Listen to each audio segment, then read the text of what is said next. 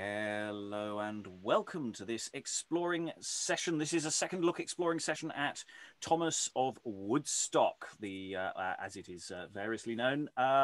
Generally, we're calling it Thomas of Woodstock because it's the most appropriate title. And today we are doing a second look at this play. We've already done a first look at this. It was fabulous and lovely. We've done some workshopping on the play, and that also was fabulous and lovely. And now we're going to do a straight run through of the first two acts and get a sense of the flow of things. And we're going to be continuing that across the week, in part because it's towards the end of the year. It's Christmas. This is our sort of little final big flourish before we go into a slightly lighter schedule. So reading today the first couple of acts of Thomas of Woodstock, we have in the room reading King Richard II is... Hello, I'm Gloria. I'm an actor and a newly qualified Spanish interpreter as well. Very happy to be here. Surrounding Richard, like the parasites that they are, is Greene. I don't know what you're on about. We're lovely people. Liza Graham, actor, singer, and Renaissance text coach, 2 actors in London. Also in that cohort, we have Bagot. Hello, I'm Dan. I'm an actor from Montpellier, France, and you're just jealous. And also we have Bushy, who is... Hi, I'm Lynn. I'm a college writing teacher. I live in the Northwestern United States, and Bushy is a wonderful person. And slightly further down that pecking order, we have Scroop, Sir Thomas Scroop, who's played by... Hi, I'm Eric, and I have all my scruples in place. Please unscrew them now. Reading another one of this band of reprobates, decide amongst yourselves, reading Tresilian, and also the fine upstanding citizen of the Duchess of Gloucester is... Alexandra, and I don't have a joke, I'm sorry. That's fine. Reading a Nimble and a Maid is... Hi, I'm Sarah Blake. I'm an actor, writer and director living in Germany. Reading the Lord Mayor Exton is... That's me, yes. Steve Longstaffe, forgetful person, but very good with cues. And reading wife, soon-to-be wife of the Richard II, Queen Anne is...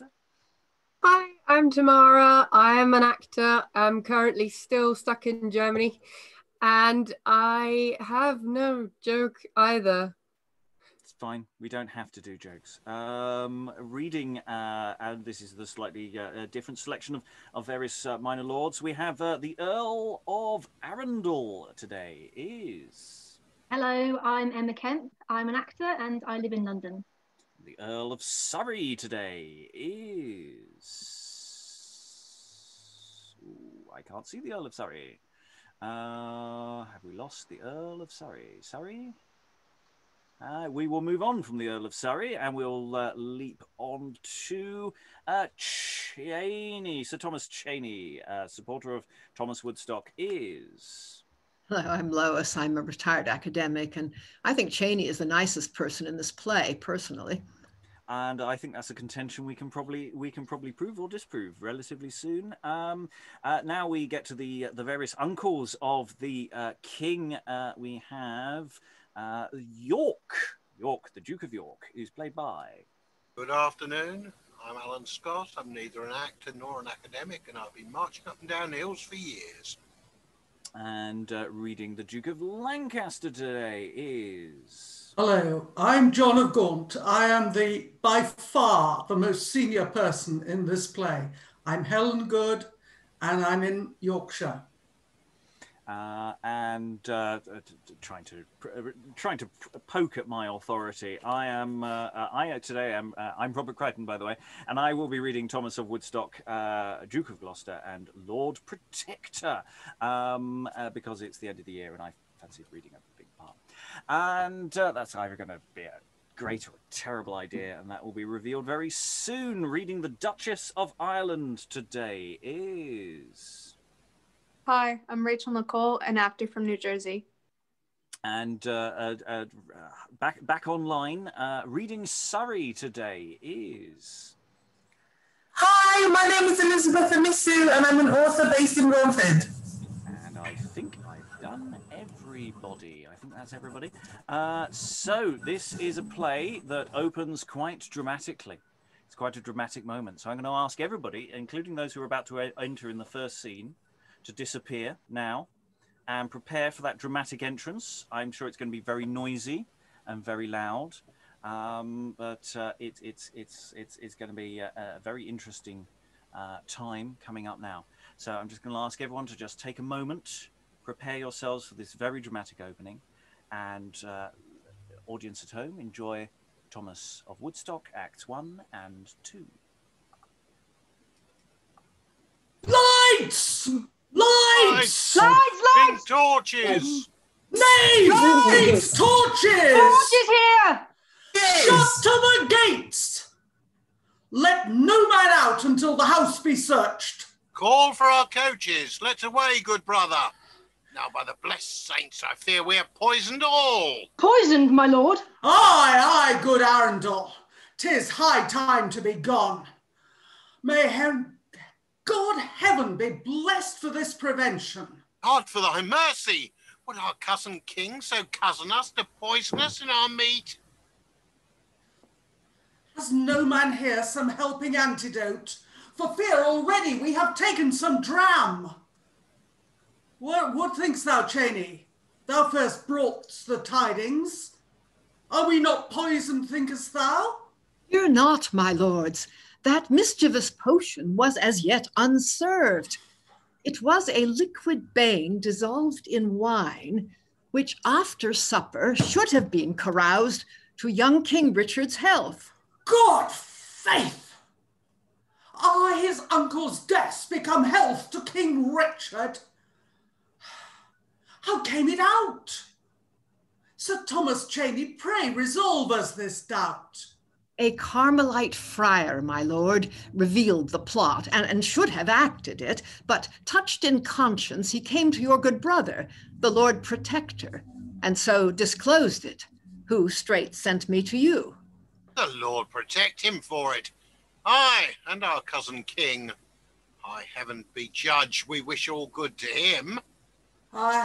Heavy charge, good Woodstock, hast thou had, to be protectors of so wild a prince, so far degenerate from his noble father, whom the trembling French the Black Prince called. Not of a swart and melancholy brow, for sweet and lovely was his countenance, but that he made so many funeral days in mournful France. The warlike battles won at Cressy Fields, Poitiers, Artois, and Maine made all France groan under his conquering arm. But heaven forestalled his diadem on earth to place him with a royal crown in heaven. Rise may his dust to glory. Ere he'd have done a deed so base unto his enemy, much less unto the brothers of his father, he'd first have lost his royal blood in drops, dissolved the strings of his humanity, and lost that livelihood that was preserved to make his unlike son a wanton king. Forbear, your John of Gaunt, believe me, brother, we may do wrong unto our cousin king. I fear his flattering minions more than him. By the blessed Virgin, noble Edmund York, I am past all patience. Poison his subjects, his royal uncles? Why, the proud Castilians, where John of Gaunt writes king and sovereign, would not throw off their vile and servile York by treachery so base. Patience, gracious heaven. Oh, good invoke, right, princely Lancaster. Calm thy high spleen. Sir Thomas Cheney here can tell the circumstances. Pray, give him leave. Well, Let him speak.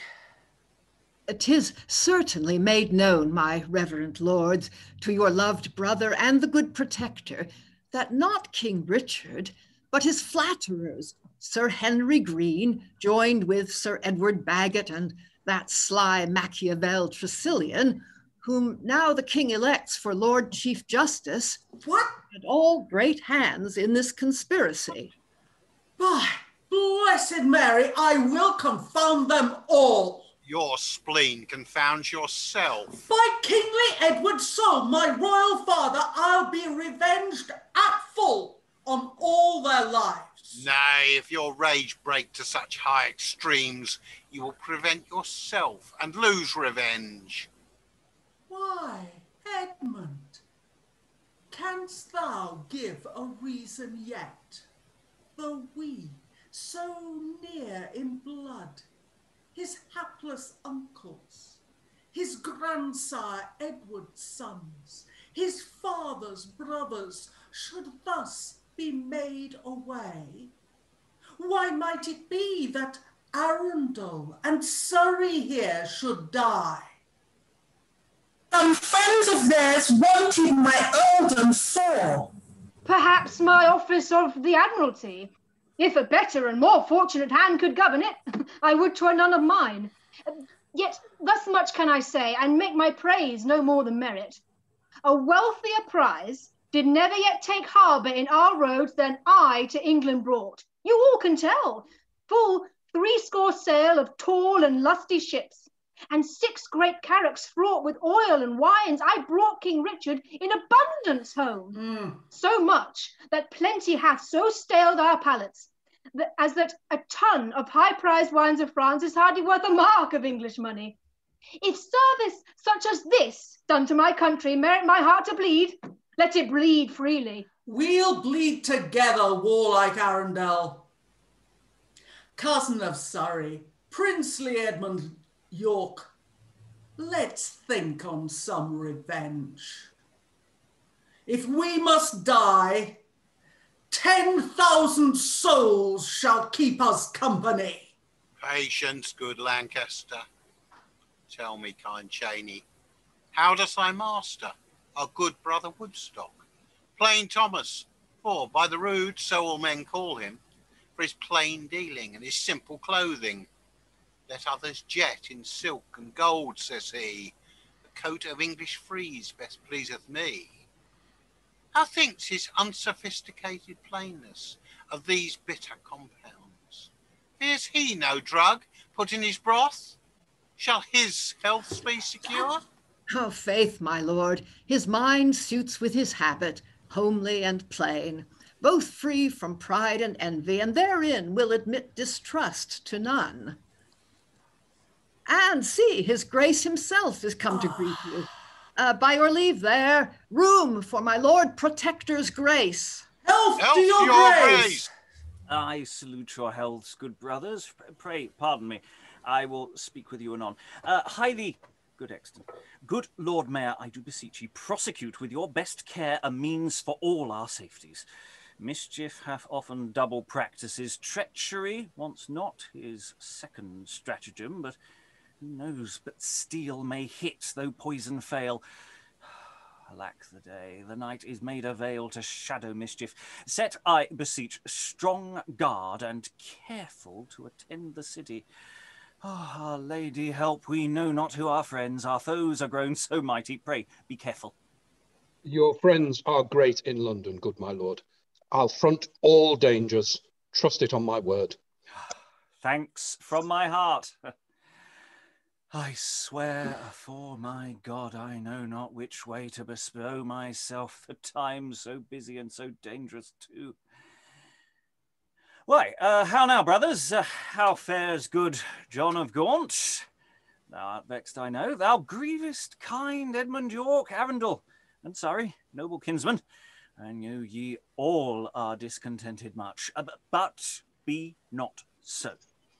Afore my God, I swear King Richard loves you all. And credit me, the princely gentleman is innocent of this black deed and base conspiracy.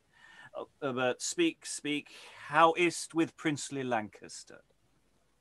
Sick, Gloucester, sick.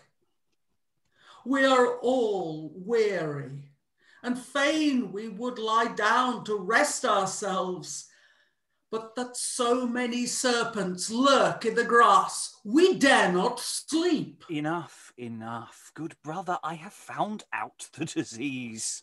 When the head aches, the body is not healthful.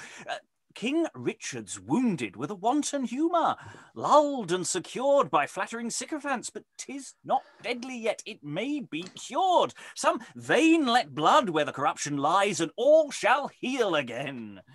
Then lose no time, lest it grow ulcerous. The false Tresilian, Greene and Bagot run naught but poison, brother. Spill them all. They guide the nonage king. 'Tis they protect him. Ye wear the title of protectorship, but like an under-officer, as though yours were derived from theirs. Faith, ye are too plain. In my apparel, you'll say. Good faith in all. The commons murmur against the dissolute king. Treason is whispered at each common table, as customary as their thanks to heaven. Men need not gaze up to the skies to see whether the sun shine clear or no. 'Tis found by the small light that should beautify the ground. Conceit you me, a blind man thus much sees. He wants his eyes, to whom we bend our knees. You all are princes of the royal blood, yet like great oaks ye let the ivy grow to eat your hearts out with his false embraces. Ye understand, my lord? Aye, aye, good coz, as if ye plainly said, destroy those flatterers and tell King Richard he does abase himself to countenance them. Soft, soft. Fruit that grows high is not securely plucked. We must use ladders and by steps ascend till by degrees we reach the altitude. You conceit me too, pray be smooth a while. Tomorrow is the solemn nuptial day betwixt the king and virtuous Anna Beam, the emperor's daughter, a right gracious lady that's come to England for King Richard's love. Then, as you love his grace and hate his flatterers, discountenance not the day with the least frown. Be ignorant of what ye know. For my God, I have good hope this happy marriage, brothers, of this so noble and religious princess will mildly calm his headstrong youth to see and shun those stains that blurs his majesty. If not, by good King Edward's bones, our royal father, I will remove those hinderers of his health, though it cost my head. On those conditions, brother, we agree. And I. To hide our hate is soundest policy. And brother Gloucester, since it is your pleasure to have us smooth out sullen brows with smiles, we'll have you suit your outside to your heart. Yes. And like a courtier, cast this country habit, for which the coarse and vulgar call your grace by the title of plain Thomas. Yet we doubt not, tomorrow we shall have good hope to see your high protectorship in bravery. No, no, good York, this is as fair a sight. My heart in this plain frieze sits true and right. In this I will serve my king as true and bold as if my outside were all trapped in gold. By Mary, but you shall not, brother Woodstock. What?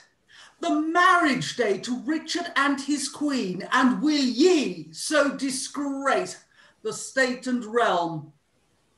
We'll have you brave, i' faith. Well, for your sakes, brothers, and this solemn day, for once I'll sumpter a gaudy wardrobe. But 'tis more than I have done, I vow, this 20 years. For my God, The king would not have entreated me to leave this habit, but your wills be done. Let's hie to court. You all your wishes have. One weary day, plain Thomas will be brave. Nay, good Sir Henry, King Richard calls for you. Sweet Greene, visit his highness and forsake these passions. Blood, I am vexed. Tresilian, mad me not. Thyself and I and all are now undone. The lords at London are secured from harm. The plot's revealed. Black curses seize the traitor. Let romance whip that Carmelite. A deeper hell than limbo patrum hold him. A fainting villain, confusion crush his soul. Could the false slave recoil and swore their depths? Mischief devour him. Had it but ta'en effect on Lancaster and Edmund Duke of York, those headstrong uncles to the gentle king, the third brother, plain Thomas the Protector, had quickly been removed. But since 'tis thus, our safeties must be cared for, and 'tis best to keep us near the person of the king. Had they been dead, we'd ruled the realm and him. So shall we still, so long as Richard lives. I know he cannot brook his stubborn uncles. Come, think not on't. Cheer thee, Tresilian. Here's better news for thee. We have so wrought with King Richard that by his consent, you are already mounted on your footcloth. Your scarlet or your purple, which ye please, shortly are to underprop the name. Mark me, Tresilian, of Lord Chief Justice of England.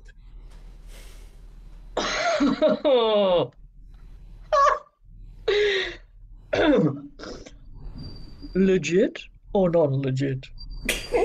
Methinks already I sit upon the bench with dreadful frowns, frighting the lousy rascals, and when the jury once cries, guilty, could pronounce, Lord have mercy on thee, with a brow as rough and stern as surly Rudimant, or when a fellow talks, cry, take him, jailer, and clap bolts of iron on his heels and hands.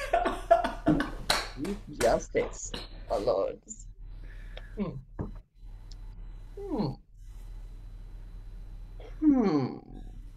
I will wear the office in his true ornament.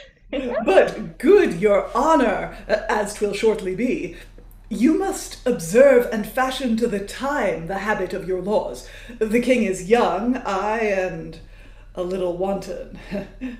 So perhaps are we. Your laws must not be beadles, then, Tresilian, to punish your benefactors. Look to that. How, sir, to punish you, the minions to the king, the jewels of his heart, his dearest loves? Zoons, I will screw and wind the stubborn law to any fashion that shall like you best. It shall be law, what I shall say is law, and what's most suitable to all your pleasures. Thanks to your lordship, which is yet to come. Farewell, Tresilian.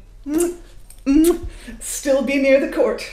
Anon, King Richard shall confirm thy state. We must attend his grace to Westminster to the high nuptials of fair Anna Beam, that now must be his wife, and England's queen. So, let them pass. Tresilian, now bethink thee. Lord Chief Justice, methinks already I am swelled more plump than erst I was.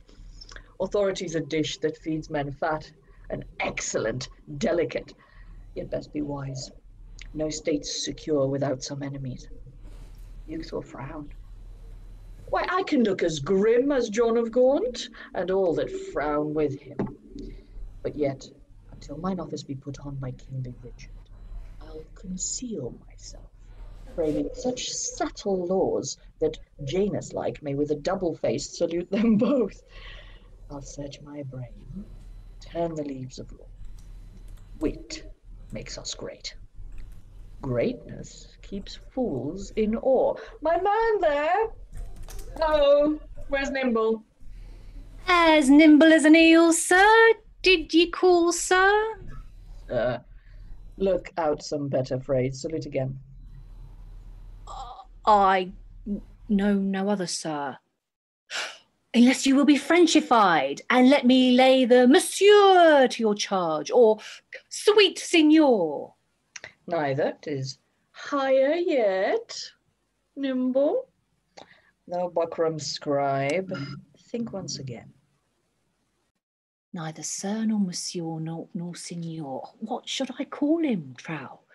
He's monstrously translated suddenly. At first, when we were schoolfellows, then I called him Sirrah. But since he became my master, I pared away the R and served him with the sir. What title has he got now? I know not, but I'll try further. Has your worship any employment for me? Thou gross uncapped, thou speakst not yet. My mouth was open, I'm sure. If your honour would please to hear me. Honour, sayest thou? Aye, thou hitst it, Nimble. I knew I should wind about ye till I had your honour.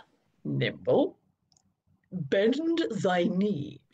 The Lord Chief Justice of England speaks to thee. The Lord be praised! We shall have a flourishing commonwealth, sir. Peace, let me speak to thee. Yes, anything. So your honour not pray for me. I care not for, now your Lord Chief Justice. If ever ye cry, Lord have mercy upon me, I shall hang for it, sure. No, those fearful words shall not be pronounced against thee, Nimble. Thank ye, my lord. Nay, and you'll stand between me and the gallows, I'll be an errant thief, sure. If I cannot pick up my crumbs by the law quickly, I'll cast away my buckram bags and be a highway law in the house, certainly. Canst thou remember, Nimble, how by degrees I rose since first thou knewst me? I was first a schoolboy. Aye, saving your honour's speech, your worshipful tail was whipped for stealing my dinner out of my satchel.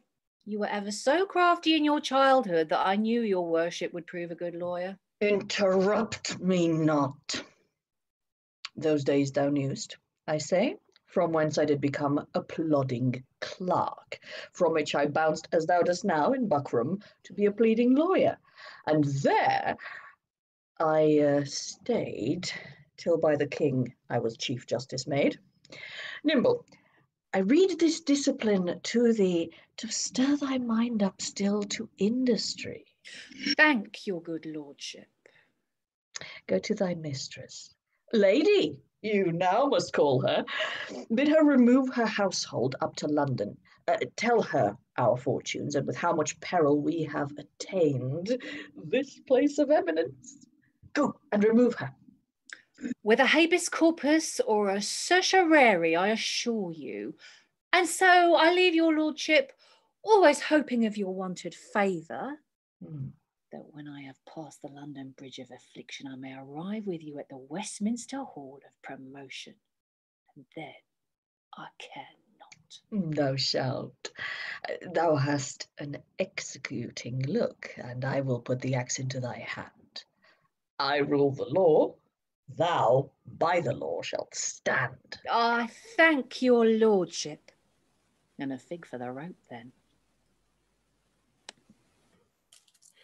Bagot and Greene, next to the fair Queen Anne, take your high places by King Richard's side and give fair welcome to our Queen and bride.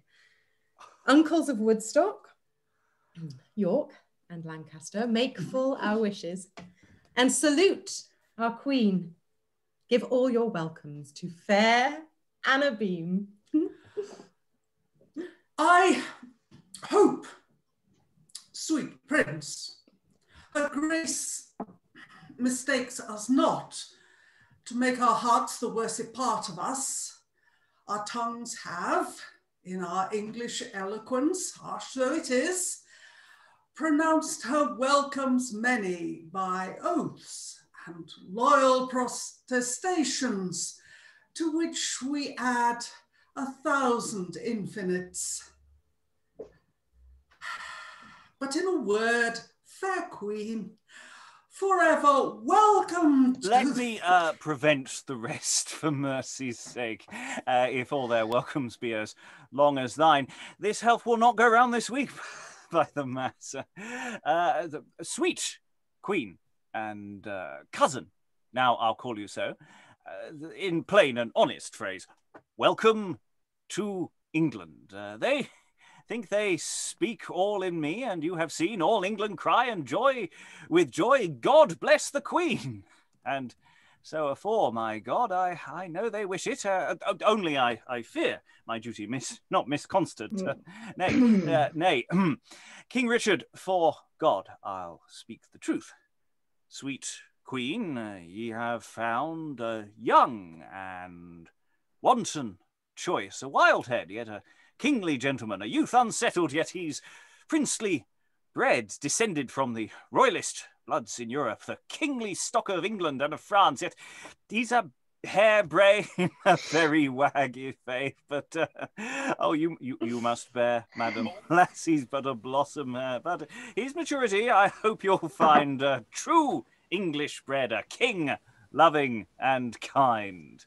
Thank you for your double praise, good uncle. Aye, good cuz. I'm plain Thomas by the rood, I'll speak the truth. My sovereign lord, and you true English peers, your all accomplished honours have so tied my senses by a magical restraint in the sweet spells of this your fair demeanours that I am bound and charmed from what I was. My native country I no more remember, but as a tale told in my infancy, the greatest part forgot, and that which appears to England's fair Elysium, like brambles to the cheddars, gorse to vine, or like the wild grape to the fruitful vine. And having left the earth where I was bred and English made, let me be Englished.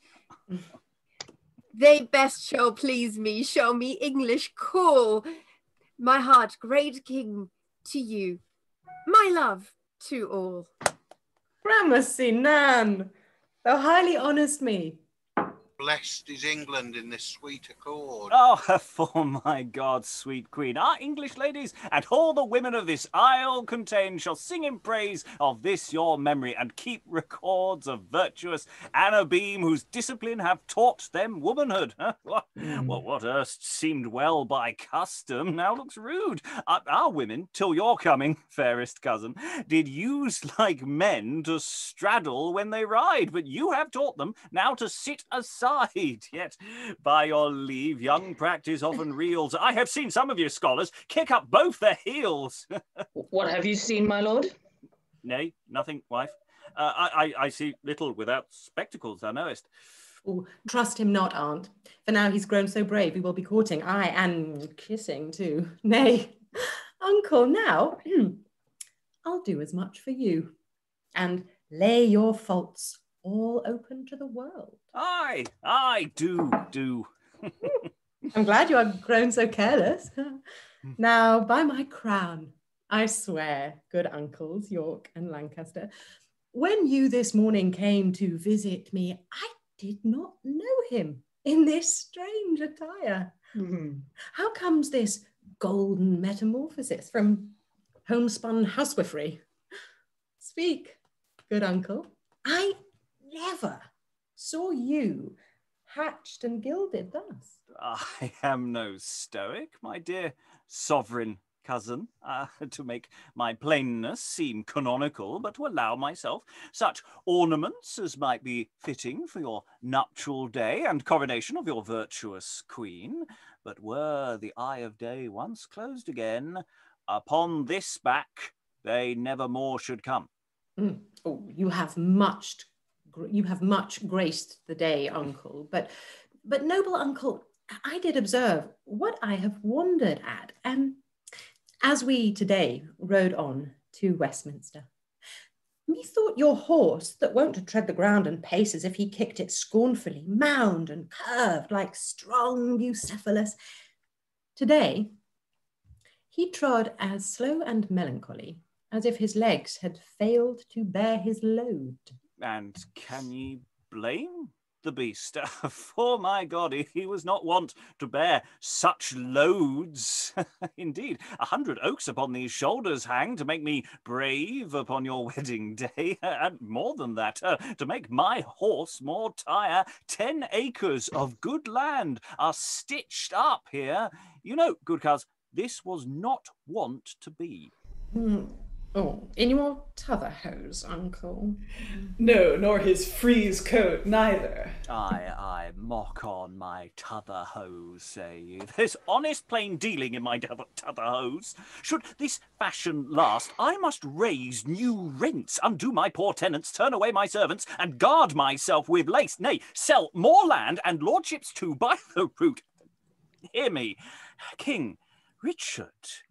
If thus I jet in pride, I still shall lose, but I'll build castles in my other hose. The king but jests, my lord, and you grow angry. T'other hose? Did some here wear that fashion? They would not tax and pill the common so. Slut, he won't forewarned us and will break out himself. No matter, we'll back him, though it grows to blows. Scoff ye my plainness, I will talk no riddles. Plain Thomas will speak plainly. Well, there's Bagot there, and Greene. And what of them, my lord?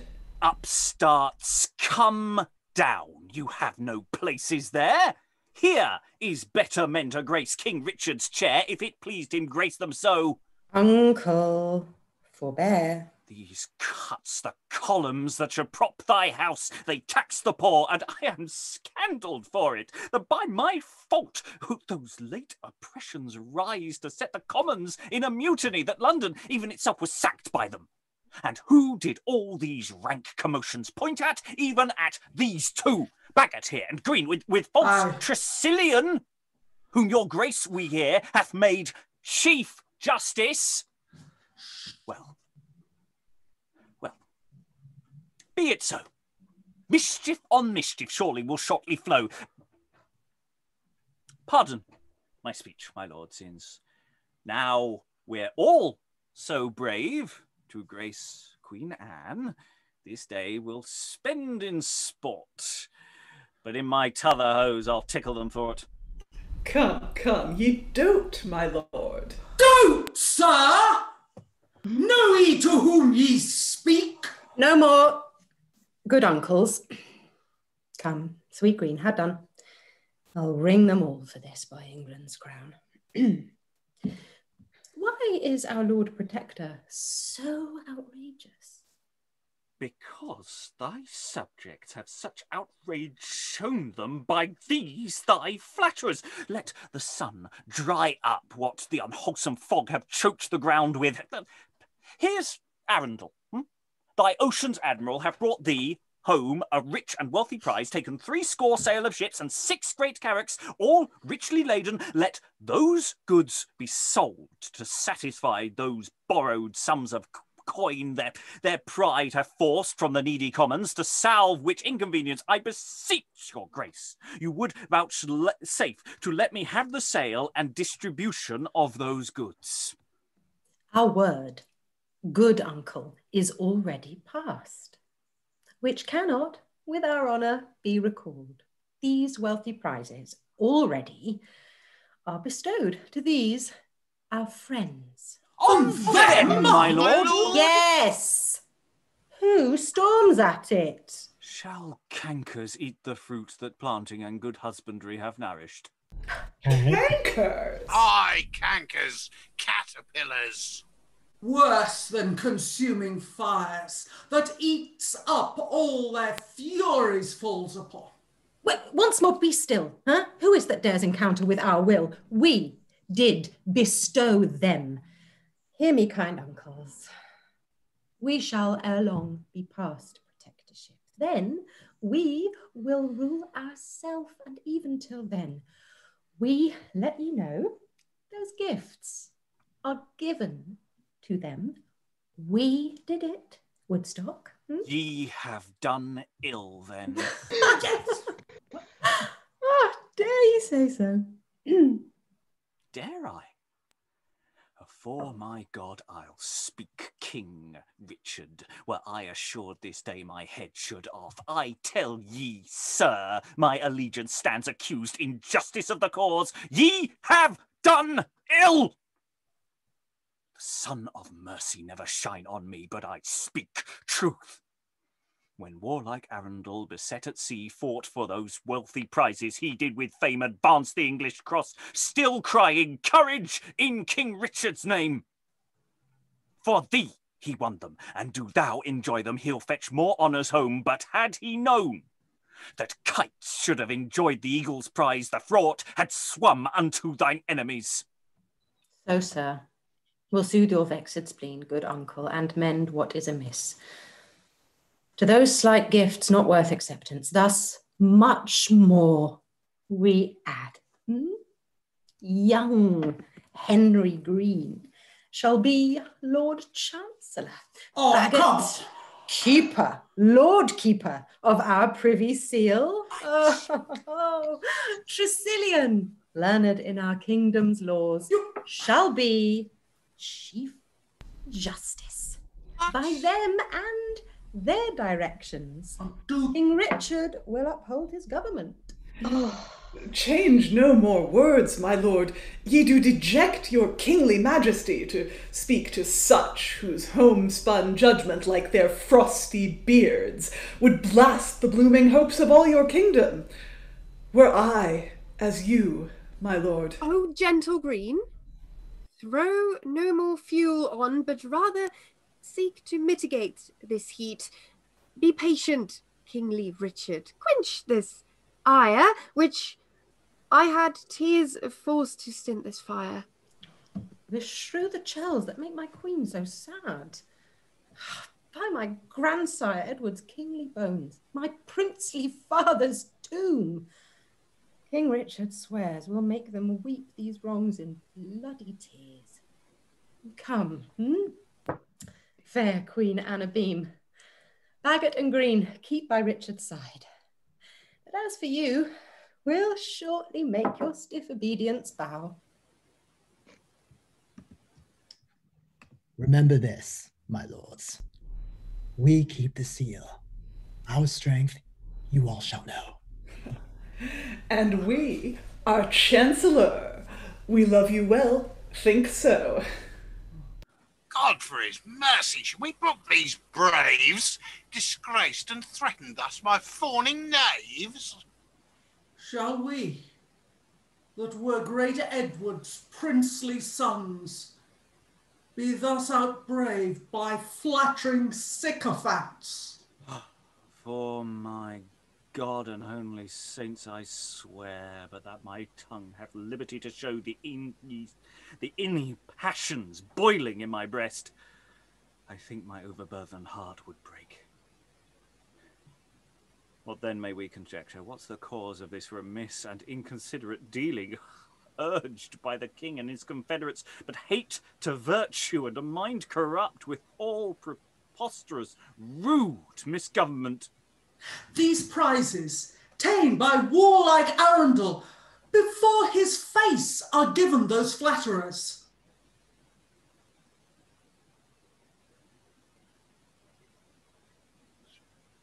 It is his custom to be prodigal to any but to those do best deserve.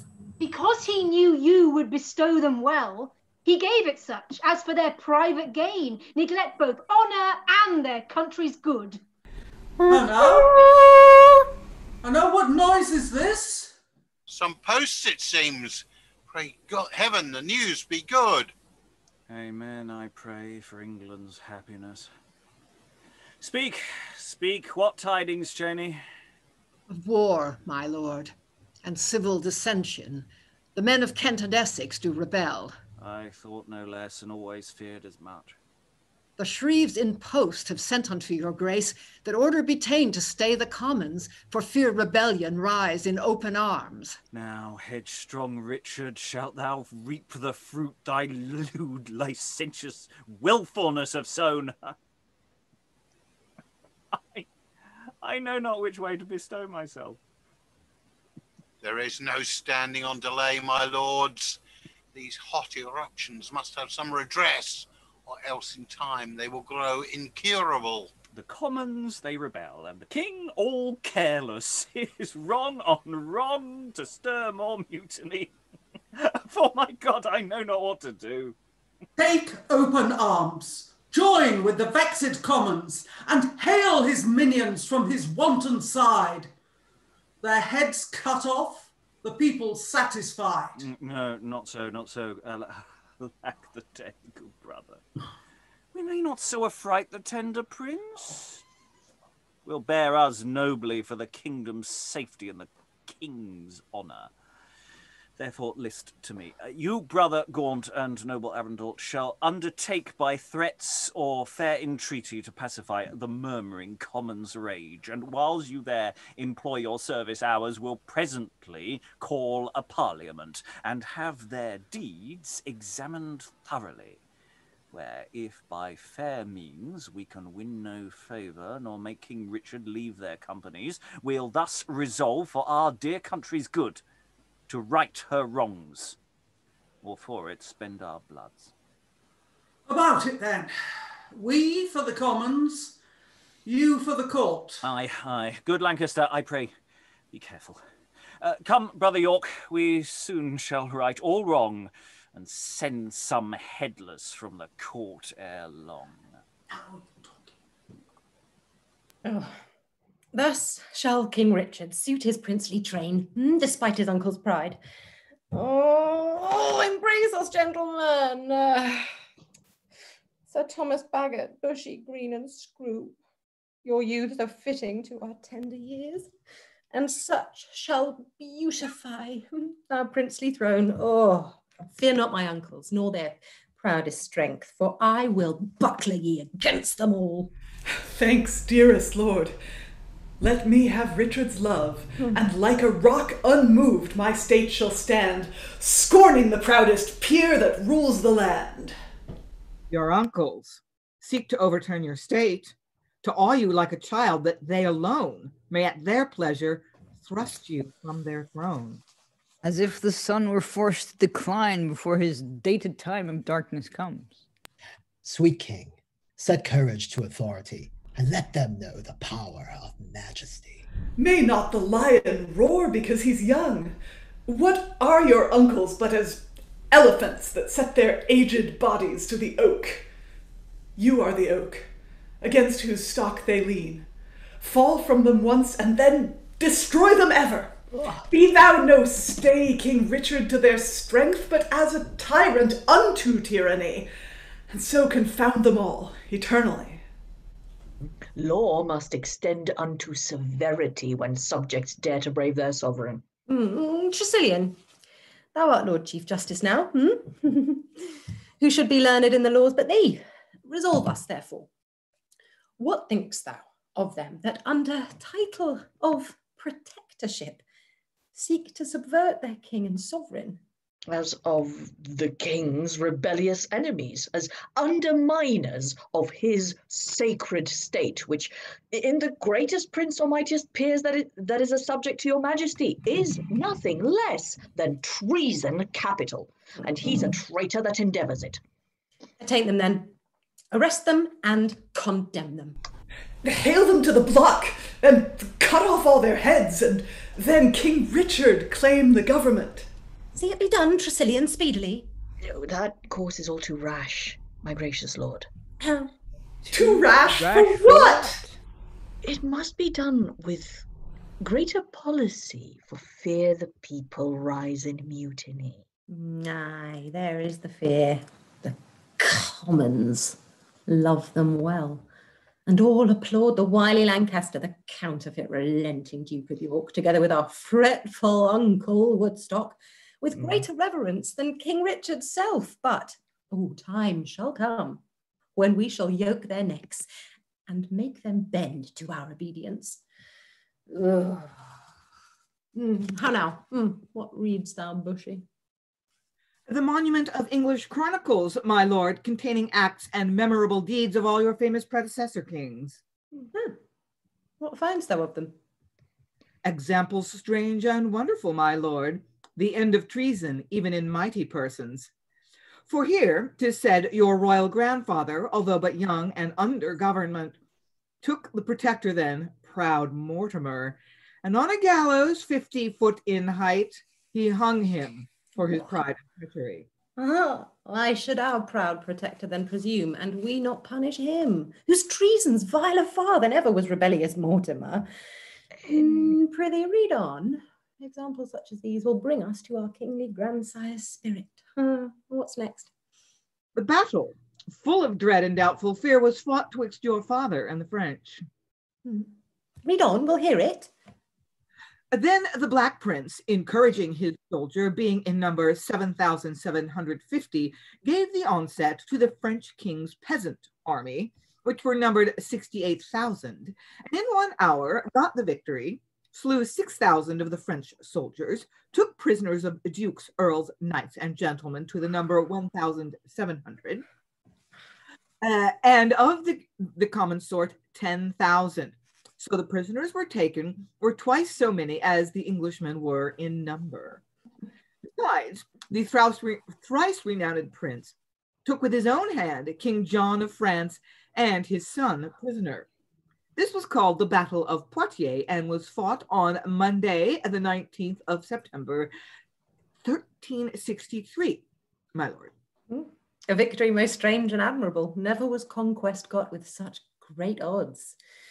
Oh, princely Edward, had thy son such hap, such fortune and success to follow him, his daring uncles and rebellious peers durst not control and govern as they do. But these bright shining trophies shall awake me, and we are as his body's counterfeit, so will we be the image of his mind, and die, but will attain his virtuous deeds. What ensues next, good Bushy? Read the rest. Here is set down, my princely sovereign, the certain time and day when you were born. Our birthday, sayest thou? Is that noted there? It is, my lord. Prithee, let me hear it. For thereby hangs a secret mystery, which yet our uncle strangely keeps from us. On, Bushy. Upon the 3rd of April, 1365, was Lord Richard, son of the Black Prince, born at Bordeaux. Stay. Let me think a while. Read it again. Upon the 3rd of April, 1365, was Lord Richard, son to the Black Prince, born at Bordeaux. 1365? What year is this? 'Tis now, my lord, 1387.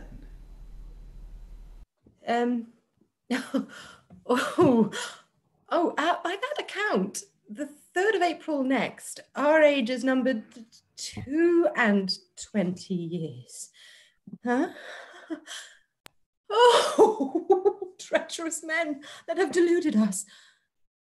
We might have claimed our right a 12 months since. Shut up thy book, good Bushy, Bagot, Greene. King Richard in his throne will now be seen. This day, I'll claim my right, my kingdom's due. Our uncles well shall know, but they intrude, for which we will smite their base ingratitude. Edmund of Langley, Duke of York, my lord, sent from the Lord Protector and the peers, doth crave admittance to your royal presence. Our uncle Edmund. So, were it not him, we would not speak with him, but go admit him. Woodstock and Gaunt are stern and troublesome, but York is gentle, mild and generous, and therefore we will admit his conference. He comes, my lord. Methinks it strange, my good and reverend uncle. You and the rest should thus malign against us, and every hour with rude and bitter taunts abuse King Richard and his harmless friends. We had a father that once called ye brother, a grandsire too that titled you his son. But could they see how you have wronged King Richard, their ghosts would haunt ye, and in dead of night fright all your quiet sleeps with horrid fears. Oh, I pray, stand up, huh? We honour reverent years in meaner subjects. Good uncle, rise, and tell us, what further mischiefs are there now devised to torture and afflict your sovereign with? My royal lord, even by my birth I swear, my father's tomb and faith to heaven I owe. Your uncle's thoughts are all most honourable, and to that end the good protector sends me to certify your sacred majesty. The peers of England now are all assembled to hold a parliament at Westminster, and humbly crave your highness would be there to sit in council touching such affairs as shall concern your country's government. Have they so soon procured a parliament without our knowledge too? It is somewhat strange. Yet say, good uncle, we will meet them straight. The news to all will be most wished and welcome. I take my leave, and to your grace I swear, as I am subject loyal, just and true, will nothing do to hurt the realm, nor you. We shall believe you, good uncle. Go, attend him. Yes, we will meet them, but with such intent as shall dismiss their sudden parliament, till we be pleased to summon and direct it. Come, sirs, to Westminster, attend our state. This day shall make ye ever fortunate. The 3rd of April. Bushy, note the time. Our age accomplished. Crown and kingdom's mine.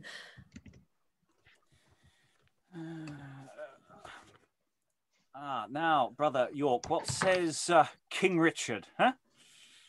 His Highness will be here immediately. Go, cousin Surrey, greet the Parliament. Tell them the King is coming. Give these petitions to the knights and burgesses of the lower house, sent from several shire of all the kingdom. These copies I will keep and show his Highness. Pray, make haste.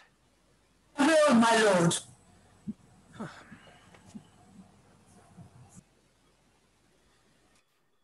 Pity King Richard's youth, most reverend uncles, and in your high proceedings, gently use him. Think of his tender years. What is now amiss, his riper judgment shall make good and perfect to you and to the kingdom's benefit. Black, sweet King, Queen, you and our Lord the King have little cause to fear our just proceedings. We'll fall beneath his feet and bend our knees, so he cast off those hateful flatterers that daily ruinate his state and kingdom. Go in, sweet ladies, comfort one another. This happy parliament shall make all even and plant sure peace betwixt the king and realm. And may heaven direct your wisdoms to provide for England's honour and King Richard's good. Believe no less, sweet Queen. Attend her Highness.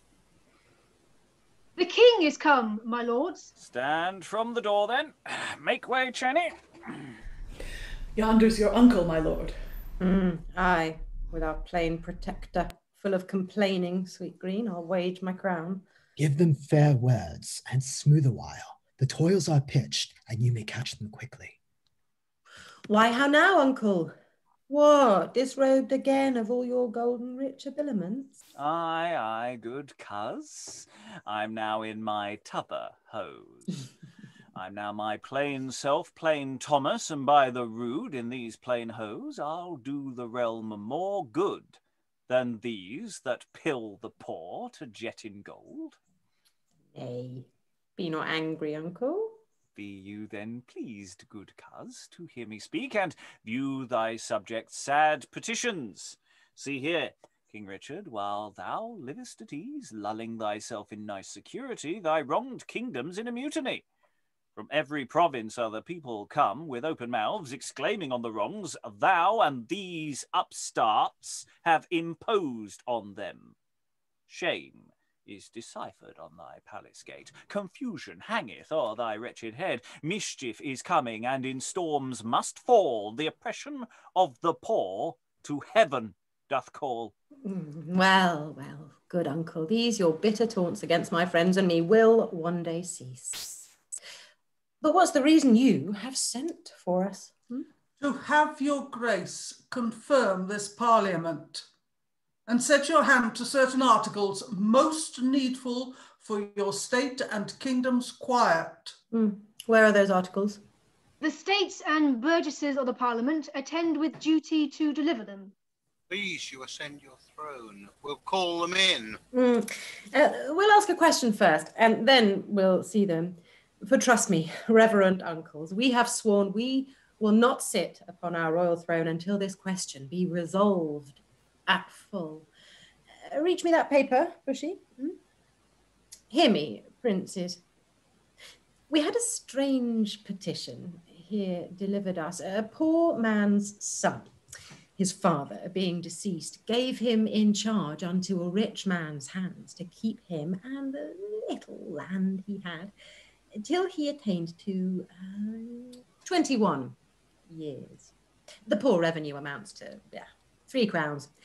And yet the insatiate churl denies his right and bars him of his fair inheritance. Tell me, I pray, will not our English laws enforce this rich man to resign his due? There is no let to bar it, gracious sovereign. For my God, sweet prince, it joys my soul to see your grace in person, thus to judge his cause. Such deeds as this will make King Richard shine above his famous predecessor kings, if thus he labour to establish right. The poor man then had wrong, you all confess. And shall have right, my liege, to quit his wrong. Then, Woodstock, give us right. For we are wronged. Thou art the rich, and we the poor man's son. The realms of England, France, and Ireland are those 3 crowns thou yearly keep from us. It's not a wrong when every mean man's son may take his birthright at the time expired, and we, the principal, being now attained, almost to 22 years of age, cannot be suffered to enjoy our own, nor peaceably possess our father's right. Was this the trick, sweet prince? Alack the day, you need not thus have doubled with your friends.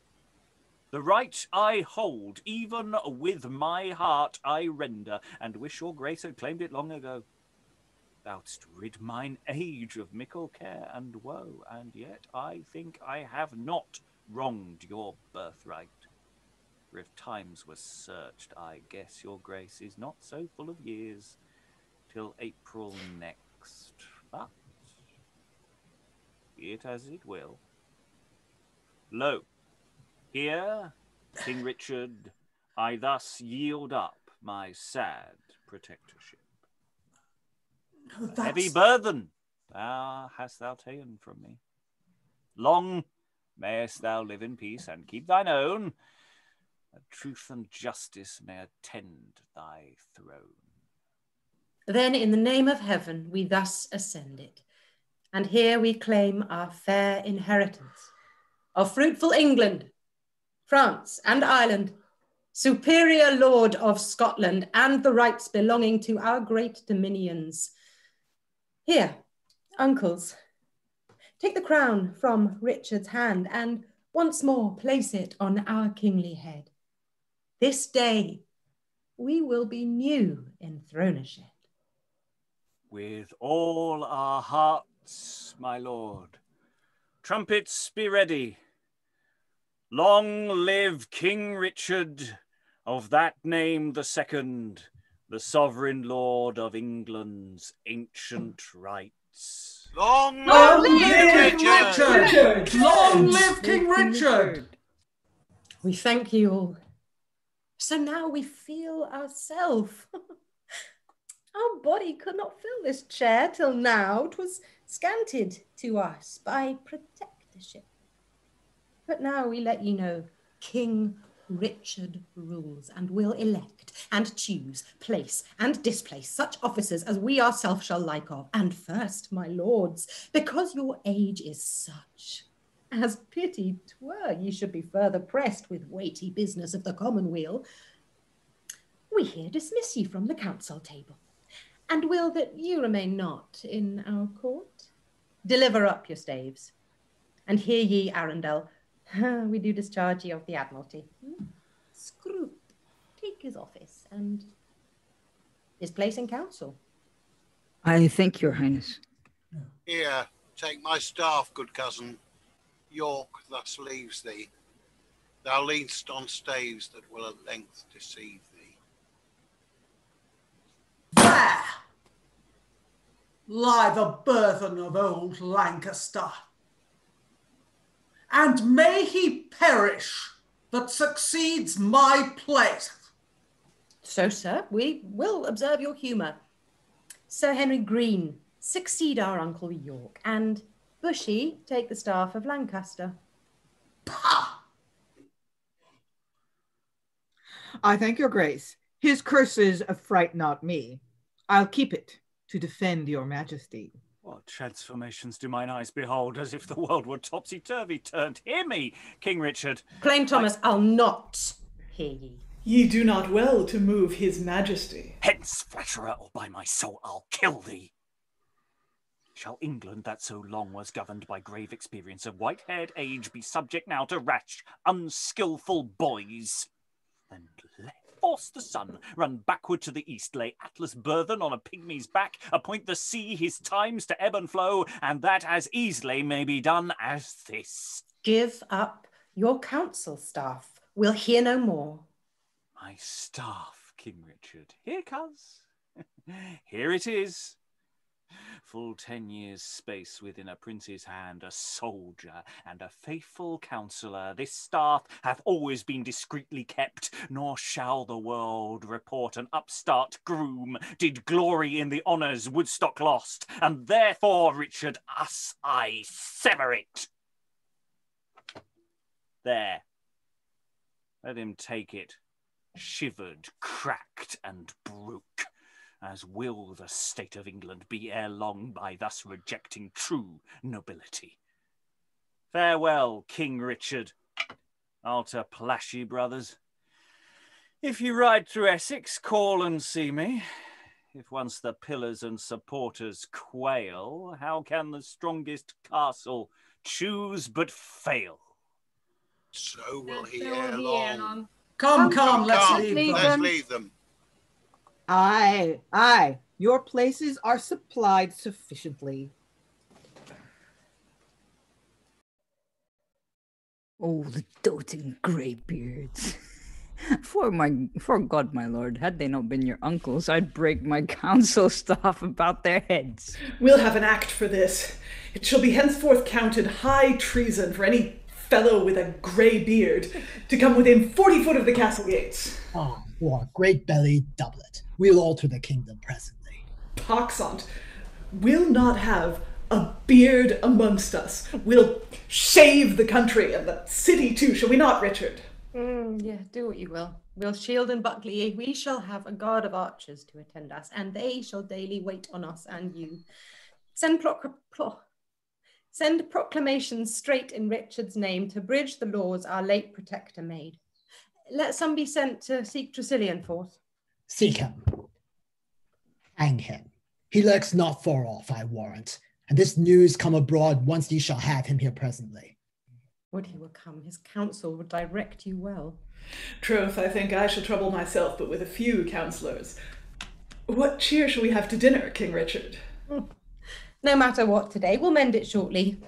The hall at Westminster shall be enlarged and serve us only for a dining room, wherein I'll daily feast 10,000 men. An excellent device! The Commons has murmured against us a great while, and there's no such means as meat to stop their mouths. But make their gate wider. Let's first fetch their money and bid them to dinner afterwards. S'blood, and I were not a counsellor, I could find it in me to dine at a tavern today, sweet king. Shall's be merry? We must have money to buy new suits, my lord. The fashions that we wear are gross and stale. We'll go sit in council to devise some new. A special purpose to be thought on, it shall be the first thing we do. Oh, come, wantons, come. If Gloucester hear of this, he'll say our council guides us much amiss. Dismiss the parliament our uncles called, and tell the peers it is our present pleasure that each man parts unto his several home. When we are pleased, they shall have summons sent, and with King Richard hold a parliament. Step forward. You of the council march before the king. I will support his arm. Gramercy, Greene.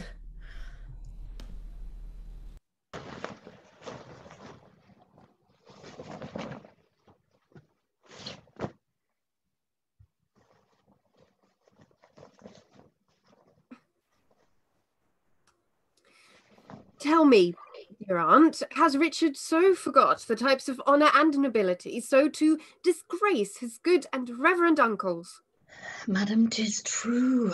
No sooner had he claimed the full possession of his government, but my dear husband and his noble brethren were all dismissed from the council table, banished the court, and even before their faces, their offices bestowed on several grooms. My husband Ireland, that unloving lord, God pardon his amiss, he now is dead. King Richard was the cause he left my bed. No more, good cousin. Could I work the means, I should not so disgrace his dearest friends. Alack the day, though I am England's queen, I meet sad hours and wake when others sleep. He meets content, but care with me must keep. Distressed poverty o'erspreads the kingdom. In Essex, Surrey, Kent, and Middlesex are 17,000 poor and indignant, which I numbered, and to help their wants, my jewels and my plate are turned to coin and shared amongst them. O righteous Richard, O heavy blame is thine for this distress, that dost allow thy polling flatterers to gild themselves with others' miseries. Wrong not yourself with sorrow, gentle queen, unless that sorrow were a helping means to cure the malady you sorrow for. The sighs I vent are not mine own, dear aunt. I do not sorrow in mine own behalf, nor do repent with peevish frowardness, and wish I ne'er had seen this English shore, but think me happy in King Richard's love. No, no, good aunt, this troubles not my soul, 'tis England's subject sorrow I sustain. I fear they grudge against their sovereign. Fear not that, madam.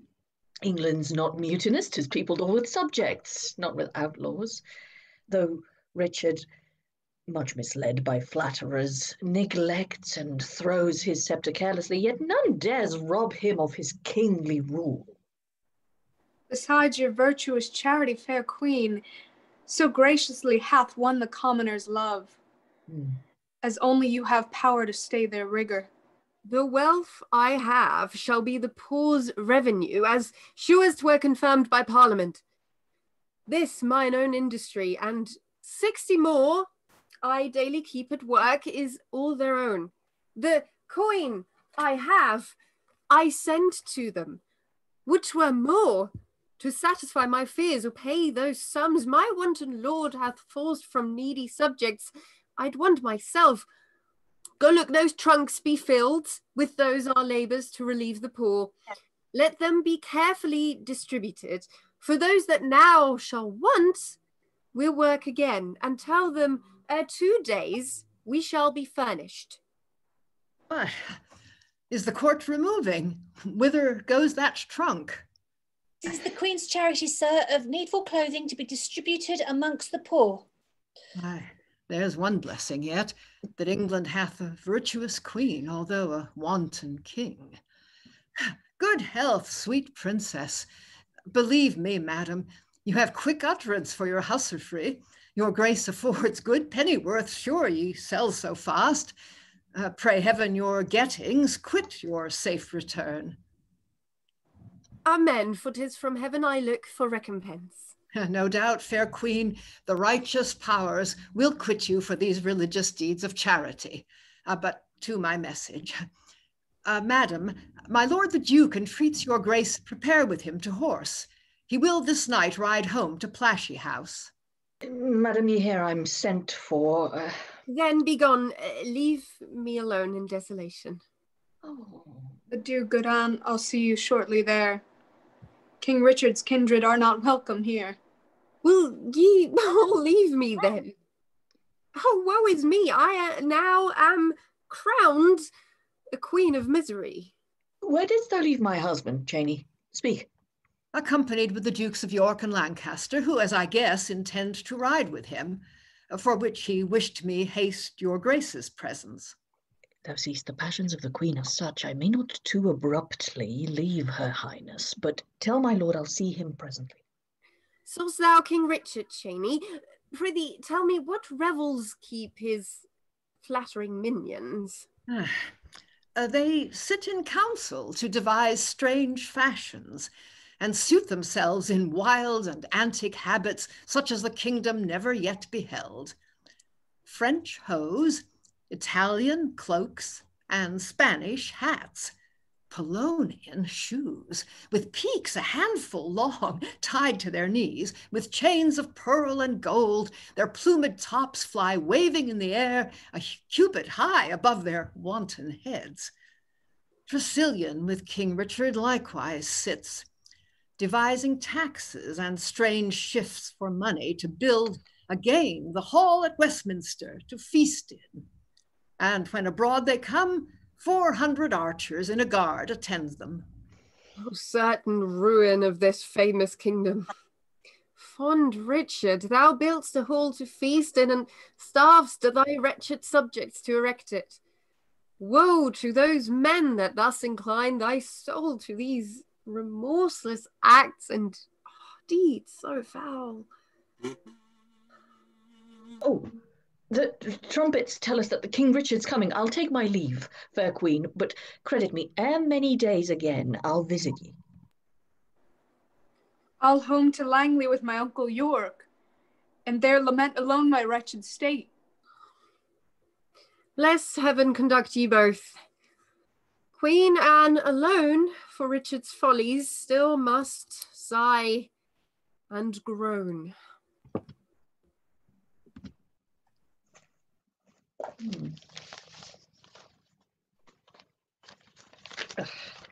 Thus we come to the end of the session. It's lovely. It was like everyone was sort of going into the next scene, even though we're not going into the next scene today. But it was good. I like that. There was that sense of continuity and flow, and it's a shame that we're stopping here, but we are. So well done, everyone. Some lovely stuff going on there. For those who want to just do a smooth transition into the rest of the play, skip to the next video now. Unless this is going out today on the day that we're doing this one, in which case the next one won't be out yet because we haven't done it yet. But anytime in the future, if this is in the future, you can just skip to the next one. You can just go straight in. It'll be maybe we'll do an omnibus. We won't, but maybe we will. We won't, but maybe we will. Lots and lots of things coming out of that. It's interesting structurally. I almost didn't place this final scene here. I almost said we'd start next time with it. I didn't because of the numbers of who were in the room, but there's almost a sense of the first act is over in the after that big balance of power shifting scene, and then we sort of have this reintroduction to what's happened since the king's been doing some stuff. And the scene that's about to follow next would be the king doing some stuff, having been king for a while, and we see what that's like. So it in that sense of sort of thinking of it in that sort of three act structure rather than five, it sort of that flows quite nicely. Okay, thoughts from the room. I mean, it's that question of characters. We've been doing some workshops on this, and how are we enjoying it so far? Going to Lynn first. Yeah, I think Gloria made some very interesting choices in the first scene in which Richard appears. I have long believed that that yelling on stage actually weakens a character. Anger actually is a sign of weakness, and the fact that Richard had this sort of flippant almost attitude, and Woodstock was the one that was getting upset, I think tilted that power dynamic in Richard's favor, because I don't care, I'm the king. I don't care because I don't have to. And Woodstock was a little less in control of the situation there. So we talked in workshop about how complicated that dynamic is, like who's on top. And that was a really interesting way to look at it, that Richard was actually had a little more sang-froid than Woodstock did. Yeah, it was interesting when I was prepping Woodstock of just going, right, at what point does he explode? Where does he pull himself back? And trying to find those beats. Don't think I found them actually, but just that sort of question was there. I really love what Gloria was doing as well. Gloria, how was King Richard for you as the first part in Richard's journey? Firstly, apologies. I am unmuted. God, sorry about that. I thought Alexandra. It's all right. No, that never it was will have great. happened. Like, it's fine. Nobody will know what we're really? talking about. Shall I not say? Yeah, it won't be there. Oh, I'll okay. cut that. Well, I just want to thank Alexandra because she was so generous and like tried to give me an option, and I thought she was like being really in the scene, and I was like, this is amazing. Like, she's interrupting, like I can feed off it. And so I was like, so I did some more acting, but then I was still the thing that no one will know what we're talking about anyway. So thank you very much.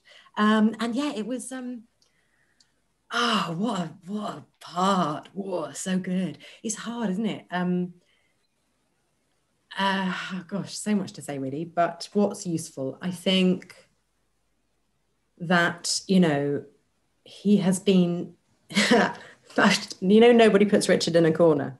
Like I just think like he spent his whole life, but this is a man who at 14 years of age stood in front of rebels who wanted not him, but the Archbishop, the Bishop and the Chancellor and stuff. And he basically managed to kind of dispel, that the whole Peasants' Revolt. At 14 years of age, he went there and he said, I am your king, will you follow me? And he just kind of led them out like the Pied Piper away from the incident where Wat Tyler had been stabbed. So yes, he's young. Yes, he's been crushed by his uncles for so long, and has, his dad and his granddad to kind of live up to. But he also believes that God has made him king, right? So he's not just any old kind of 20-year-old. I could go on. I'll shut up now. No, what I really liked was also how well realised his mates were. All of his pack around you were really, really nice. Yeah, Liza and Dan, and Lynn as well. And Scroop to a lesser degree. Scroop feels like he's the band. He feels more like a roadie to this particular gang. There's definitely a pecking order here, isn't there? Who wants to leap in? Alexandra. I wanted to leap in really quickly because yes, there's definitely a pecking order, and Greene is definitely at the top. Tresilian is definitely at the bottom. He's not as important as those four. He's just there to kind of help them out. And it was really interesting to kind of try and figure out between the other three who's on top when, or who's got the king's attention more. Yeah, I mean, that would be me, obviously. Bagot's disagreeing. Well, he can have his own opinion, but it's wrong. I was trying to resist the temptation to play camp. Gay, therefore evil is a really dangerous trope, but it is written with such wit and such biting, I don't know. Anyway, Greene is really loving this. Yeah. This is by far my favorite type of role to play. It's the one I'm usually typecast as, in fact, is the sycophant follower who's always just too happy to be in power and is now showing it off as long as he pals around with the king or whoever it is here. I do think that Liza's correct, Alexandra's correct, that this is really written to be, I guess, showing off and relishing in the moment. Yeah, and that the comments that were being made in the chat about who's in power, the one who's shouting is not, essentially. Certainly, we don't need to show anything because hey, we're with the king, so we've got the fancy duds. I feel. Lynn, then Gloria. Yeah, it might be for doubling reasons, but I find it a little odd that Bushy doesn't appear with Bagot and Greene the first time they show up, but that's the way that is. So, you know, I was groping a little to kind of figure out his place in the dynamic. I kind of think that rather than part of the hierarchy, he's a little bit off on the side, and I love that he gets to be like, oh, I'm the intellectual. I'm reading a book of history. Oh, look here. Says you're almost 22. So, you know, he's got that all planned out ahead of time, I'm sure. Like, oh, yes, I'm a scholar and I'm reading this book while I'm also half listening to your conversation. Oh, look what it says here. That was pretty fun. Yeah. Do we think he wears glasses with just clear lenses? They're not actually, he doesn't need them at all. They're just a prop. Gloria. No, it was just a point on the shouting thing. Reading it and being in that world, I feel like Richard screams into a lot of silk pillows. I feel like he, in terms of like the rage and the shouting and stuff, I feel like he spends a lot of time screaming into pillows. Silk ones, that's all. Thank you. It's a good technique before you come on stage, isn't it? You're just having the wing. Eric. Well, Linwood mentioned that like sort of Bushy felt a bit like sort of a side character, but then like he's the most important one. Like he's kind of like the one who kind of sets the ball in motion, basically. Like, oh yeah, I can take power right now. I don't need to wait for like another year or something for that to happen. So it's kind of like that kind of is what gets into Richard's head. And as for Scroop, I feel like he's sort of, I'm just worried that he becomes like the sort of admiral. So he's probably like the bouncer or something. I don't know. Yeah. Other thoughts along those lines? Shall we talk about the Alan? Yeah, I was just thinking on this question of the date of birth. There is an interesting question as to whether what's being said to Richard is actually the truth, or whether there is the exaggeration, because certainly modern history modern historical records would seem to suggest that he was born in 1367 rather than 65, which means he was not rising 22, he was rising 20. Yes, so when Woodstock says, I'm sure it's not till April. I've got a card and everything. Is that maybe that's actually true? And he's not been deceiving them. I mean, that's actually quite a big question for a production to decide. Is are the uncles actually manipulating the situation, or is it all are they working in good faith? I think that's a good segue into the uncles. How are we feeling about them? How was it to be an uncle? And how was that flowing for people? Helen. I have speeches that would be made, some of which I know by heart, but this guy has, Lancaster has such a history, and his descendants such a future. I felt the weight of history bearing down on me the whole time.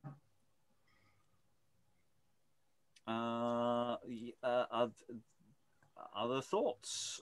York, Lancaster, or Woodstock? Well, from my point of view, I found it quite a tricky rope to balance on, because quite a bit of the characterization seemed to be that York was the one who was trying to keep the wheels on the wagon as far as possible, and I was almost sitting there mouthing at both Woodstock and Lancaster, for goodness sake, calm down, dear. There's something cool it. About that scene with York going to Richard and Richard making him wait, and then down he goes on his knees and get up, and it's the way that York is playing that role, because of course he knows why he's there. He knows what they are trying to do, because they're sort of trying to stitch him up. But so there's a question of is York playing the game of being very obsequious at that point because they need Richard to turn up to Parliament, or is that just his true deferential self? So there is a question of, to a degree, how he's playing that and the performative nature of what they do. Yeah. And is York actually being played as the patsy by his two brothers?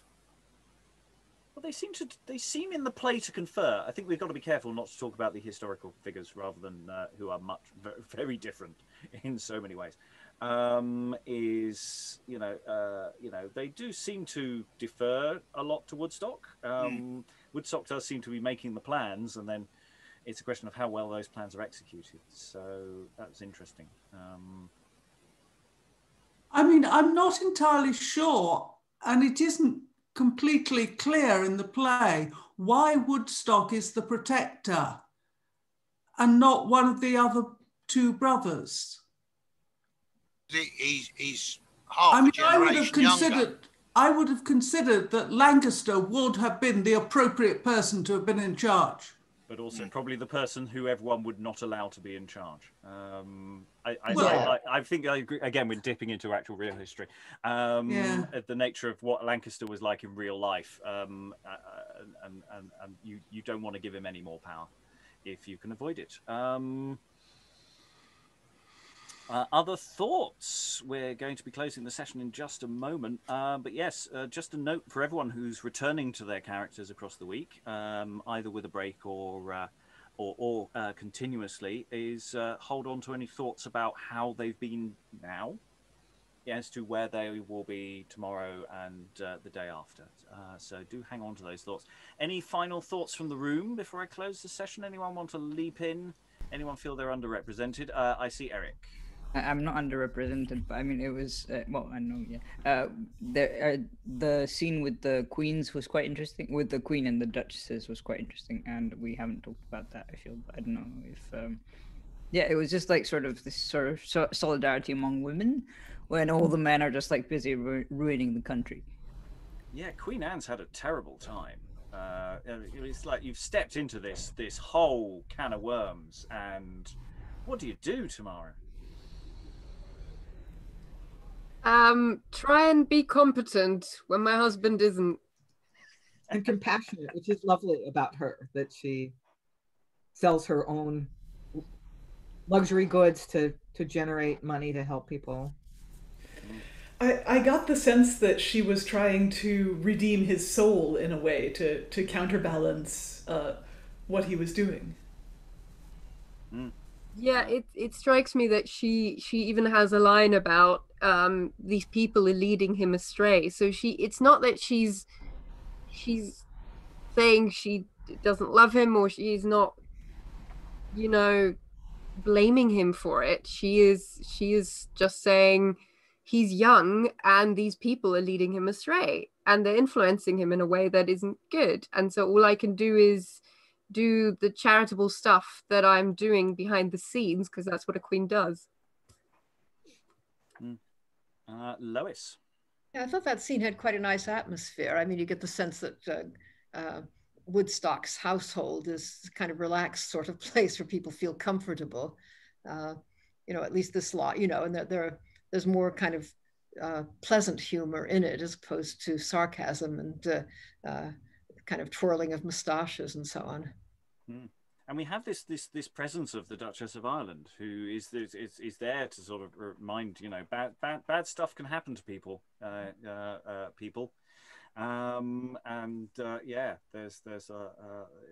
complex. Elizabeth, and then I think I saw Rachael. My comment's not about the play, it's about the actors. I loved the costumes, especially the crowns. Every time we got an even more beautiful crown. Tamara's crown was off the hook. It was amazing. And I loved Rob's cravat and Helen's costume. All the costumes, Alexandra's costume, they were fantastic. They really made the text today. Thank you. It's a pity they didn't it was sort of mix and match. Well, you know, we do what we can. We do what we can. I don't think we're going for a consistent era aesthetic here at all. Rachael. No, I was just gonna say what Lois said, that Woodstock's house, that being the place for such an intimate scene, like, you know, there's a lot of things that are very, even though this scene is political, there kind of is a little bit of a pullback, and it's not, I think, as official in capacity as the rest of the stuff. And I think it's also these are all women that are our family, but I think by marriage. And it's also the I don't know, that there is that like cohesion, but there was also a part in there when she was talking about Richard, and I was pleading my case as the Duchess of Ireland, that I was thinking she doesn't understand what's happened, that the position, she doesn't have the power to rectify the social order that's kind of being brought down by Richard. I don't know. This is a very meaty play, and there's so much like to like dissect, even in like just this that we've covered and in that workshop yesterday. There's so much to turn around, I think, Yeah, it's really, really just love this play. So much good stuff. Okay, I'm going to close the session now. We'll be returning tomorrow with more in the Thomas of Woodstock goodness. So all that remains, thank all the readers, performers today, and goodbye. Bye.